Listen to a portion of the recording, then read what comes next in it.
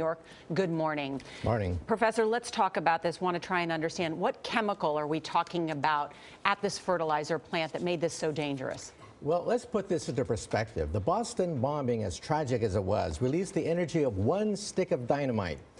An ammonia nitrate released in an accident of this sort can release the energy of several truckloads of dynamite, enough to set off a 2.1 magnitude earthquake in terms of intensity. The Oklahoma City bombing, for example, was based on 1 ton of fertilizer. Here, they were licensed to have over 25 tons. Wow. So you can imagine the scale, the enormity of what happened.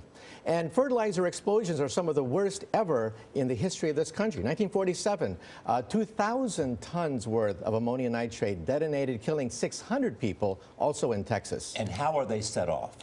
Well, there's two ways. Ammonium nitrate added with fuel oil can set off a tremendous fertilizer explosion. Here we think there was anhydrous ammonia, which can be set off with water. In liquid form or in gaseous form? Well, anhydrous ammonia we think was in gaseous form here, but you can compress it and it can turn into a liquid. And then what happened with the water? Here is the working hypothesis. Water, under certain conditions, will set off anhydrous ammonia. The working hypothesis is there was a fire explosion.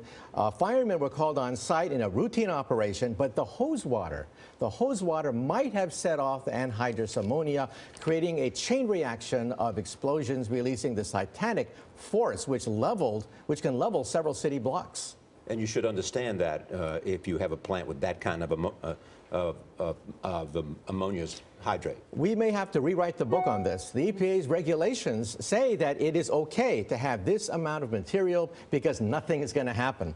But there's a rare sequence of events. The right temperature, the right pressures, and the right amount of water will set off anhydrous ammonia. All right, Professor Kaku, thank you.